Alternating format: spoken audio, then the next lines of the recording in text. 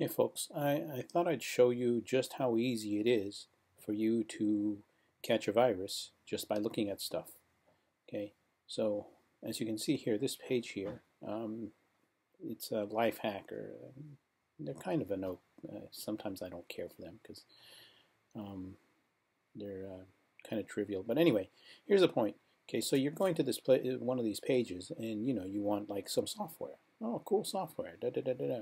You're saying, oh well, you can come here, and then here it says, oh well, you can download this program called GNOME-DO, and it actually looks like a pretty cool program. It reminds me of the program that I use.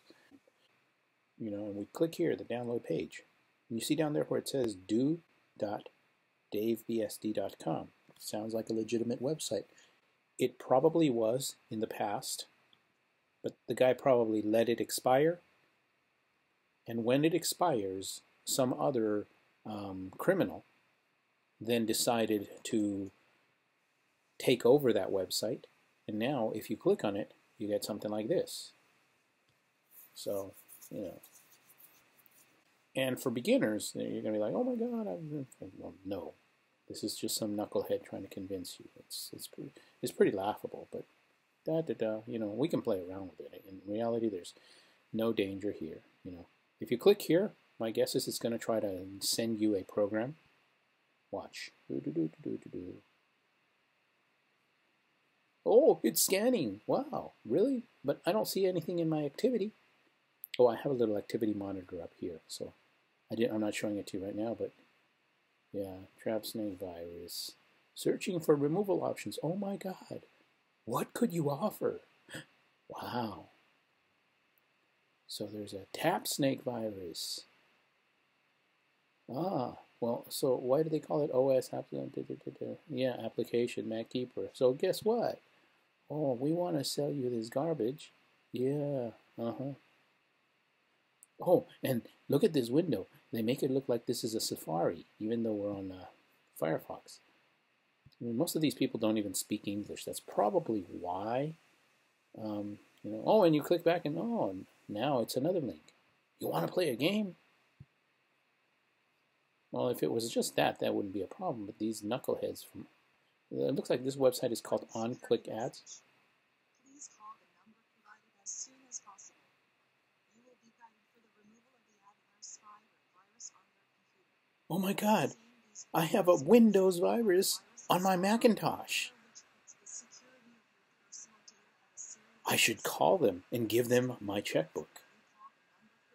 Right? Because a website knows everything about, cleaning you up. I mean, that's the best way to solve your problems, right? These criminals here, they're. And if I could keep clicking on this, see, oh, now there's something else. Ooh, there's a software update.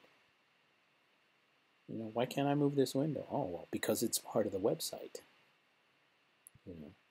No, I don't want it.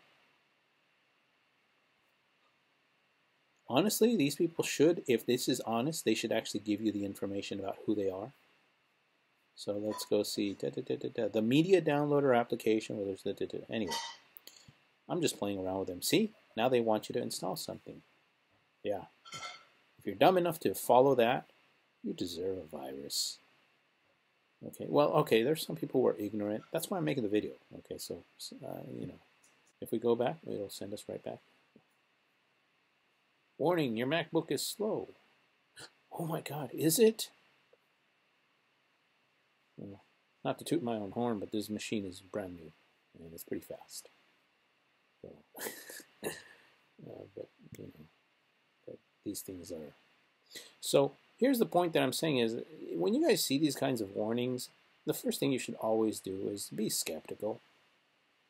Be very skeptical. You just should not be believing this garbage, okay? So, but I wanted to give you an example just to show you where, sometimes you can be clicking, like I said, some random link that was legitimate, but it's, some of these are probably legitimate, but that one was not, okay? Like I said. So, hope that helps you, okay? Bye-bye.